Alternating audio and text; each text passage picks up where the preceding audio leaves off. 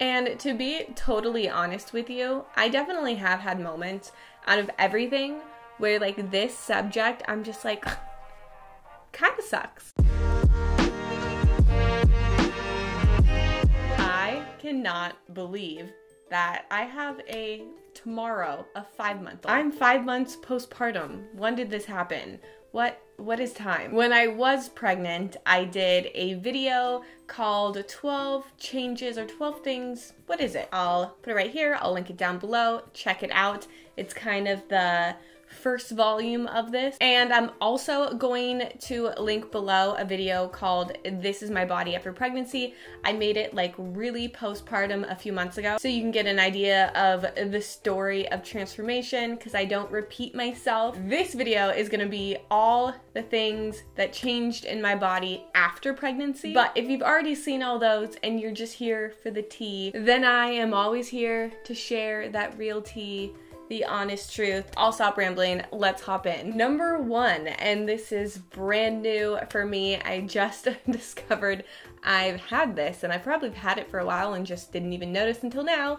It is the umbilical hernia. Now, like everything in pregnancy, this may affect some people, and some people may never go through life needing to know what this is. It isn't a super rare thing. When I brought it up in my IG stories, I had a good amount of people DM me saying that they went through the same thing, and a lot of people just live with it until they're done having kids and do minimal workouts, and some go ahead and get surgery. I don't know what I'm going to do. My vague idea is that it is a tear in my abdominal wall and a little bit of my intestines is poking through.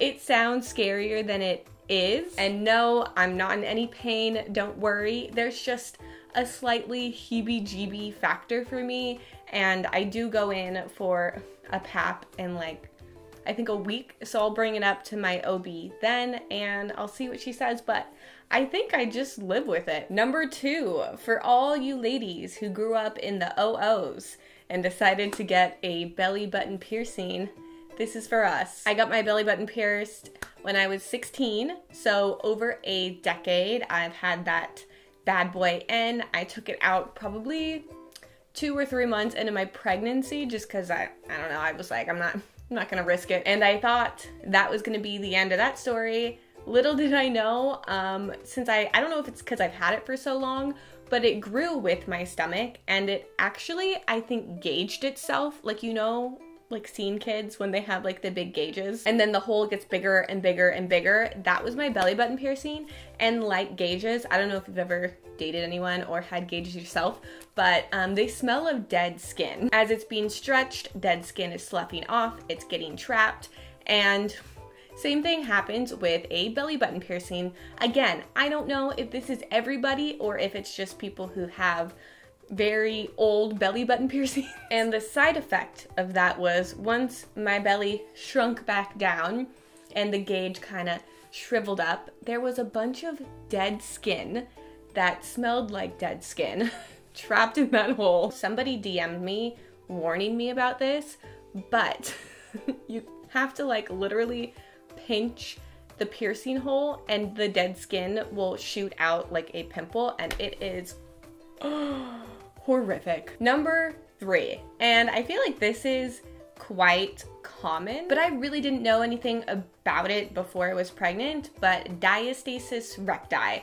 I might be butchering it, I might not be. I don't 100% know if I have this or not. This is a condition where when you're pregnant, your abs separate and they naturally slowly come back together postpartum, but not always, and that is called diastasis recti. There are a few ways to tell, but if you kind of lift yourself up, do a crunch, activate your abs, they kind of come in to a peak instead of flat because they aren't connected. You can also develop a like loose mom pouch because the muscles are weakened, and I kind of have both of these situations going on. I don't know if I 100% have this or not. This is something I'm bringing up at my next appointment next week. She's gonna have a lot to hear from me. Number 4, uneven boobs. This is something that happened to me later in my postpartum, probably in the past like month. And I'm putting this in here as a warning because I feel like you can slightly prevent it, not always, and uneven boobs, a lot of people are born with them. They're natural, they're beautiful, nothing wrong with it. But in my case, I think it would have been preventable. I just had an oversupply side and an undersupply side, and I just kind of favored my oversupply side. I didn't try to even them out. I just went really hard on that one side. And what happens with that is your body listens and it keeps producing more on that one side. And I thought, well, once I'm done producing milk, they're gonna go back and even out. It'll be okay. I have now started producing so much uneven milk that this side has honestly stretched out just from being so full and then emptied and so full, and this side's just kind of chilling. I wish I could just directly you, not like the creepy person who's trying to see my nips, but like friend to friend show you the situation, because if you look like this, you're like, they look super normal. They are not, girl. But I do suggest you taking my advice and just trying to even them out as best as you can, because your body will listen to you. Number 5, postpartum hair loss. I, for many months, thought I didn't have it, and I was like, oh, I'll be good.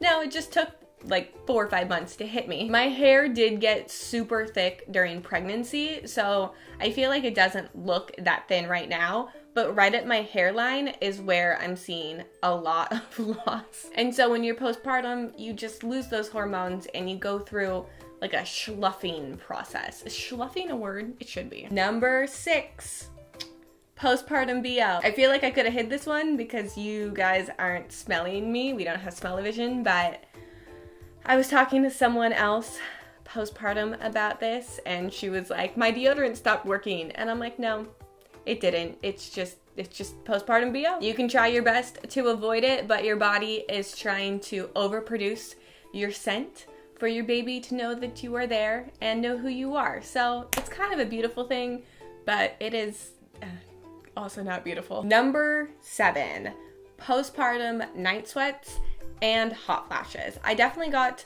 the night sweats in the beginning. They were significantly severe, and I've talked to other moms postpartum and they went through the same thing, and I thought I was just alone and going through a mental breakdown. I've since looked it up because I was concerned, and it's very normal. Your body is going through a big hormonal change. I feel like I never know what temperature the room is anymore because of this, and now I always check my baby camera that says the room temperature, because I don't know how to dress Arrow, because I'm like, I don't know if it's like 1,000 degrees or -2. Number 8, and I'm throwing this one in, it's kind of boring, but I'm just like concerned at this point. I really hope this is like a postpartum thing and I'm not getting arthritis or something, but ever since I was pregnant, I started to get foot pain when I'd wake up in the morning, or if I'm sitting down for too long. Anytime like I'm stagnant and then I put pressure on my feet, I feel like my foot have been like in this position, and then like I'm trying to walk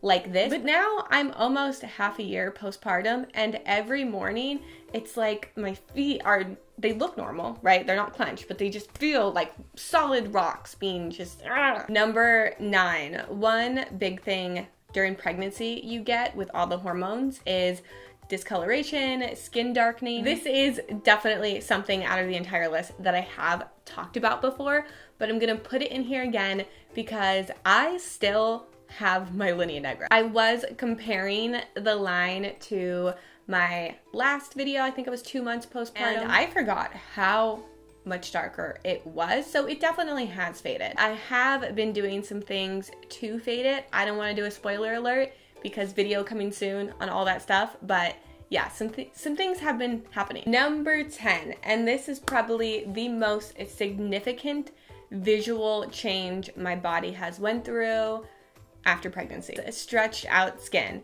I feel like when people talk about after pregnancy, stretch marks normally take the forefront, but nobody talks about stretched out skin. So I'm here to shine a light that it does happen and it is normal, and I do see some differences in the past few months.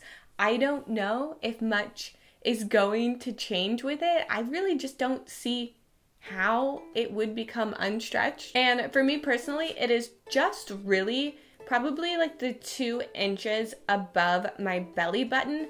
I don't know why I stretched so much there. And to be totally honest with you, I definitely have had moments out of everything where like this subject, I'm just like, kind of sucks. And when it comes down to it, I'm only human, you are only human. We all have days where we feel blessed, where we have 1 or 2 negative thoughts about ourselves, but it's just really identifying those, realizing that we're not gonna let it ruin our day, ruin our life, or ruin the fact that our bodies are pretty freaking cool, pregnant or not, just getting up every single day. Your body thinking, processing, creating. Go easy on yourself, give yourself a break. You're doing great. That's all for today's video. I hope that you enjoyed it. If you did, make sure to give it a like. Let me know in the comments down below what you would like to see next, and I will see you guys next Monday.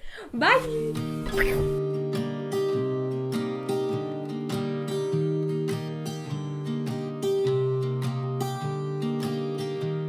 I was never the one to write up a song for just anyone.